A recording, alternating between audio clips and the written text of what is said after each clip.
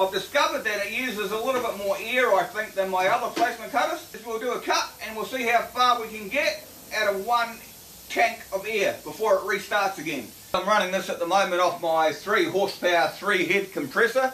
It's got about 120 litre tank, and I've got it set up to between 100 and 110 psi, and I'll do a cut with the cut 50 machine, and you can see how long this tank full of air lasts.